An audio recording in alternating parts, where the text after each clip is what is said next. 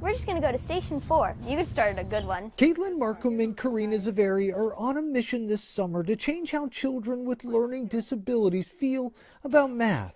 Often, because they're more challenged when they confront math problems, they often become discouraged and just don't want to do math anymore. That's why they created a nonprofit called MathMagicians, this week hosting a 5-day summer camp for children with ADHD and dyslexia. The key?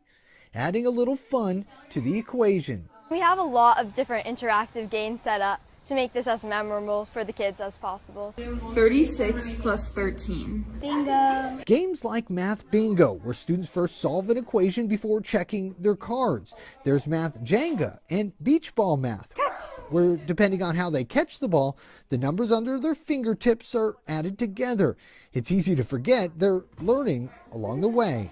I feel like they really like it because it's not like traditional classroom math, you know, they get to like have a little bit of fun while they're doing it. The kids and their parents seem to agree. I think the entire thing is genius. With more than 5 million children currently diagnosed with ADHD and 1 in every 5 children suffering from dyslexia, the program was recently awarded a big prize from the Dragon Kim Foundation, one that figures to be a massive help. They granted us a $5,000 grant to help change our corner of the world. And you don't have to know calculus to see how the results here today speak for themselves. 0! For Uplifting Arizona, I'm Cameron Polam, ABC 15.